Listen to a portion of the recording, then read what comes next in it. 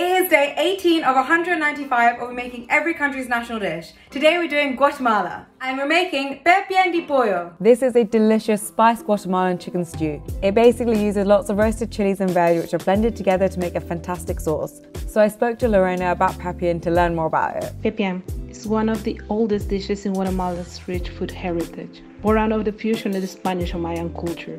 It is the most famous Guatemalan stew, arrecados, as we say in Guatemala. Pepián originates from Cachiquel, typical region of Chimaltenango, the northeast of the country. This delicious dish is thick and rich, with a wealth of roasted spices blended together. Most often contains chicken, beef, or pork. You can add rice, con tortillas, avocado, and of course, spicy chili sauce. When I talk about Pepián, all I can think about is the smell of my grandma's kitchen. I absolutely love the idea of using onions with their skin. It is fantastic to add more of a charry flavour. If you want to learn more about Guatemalan food, this is definitely a dish to make.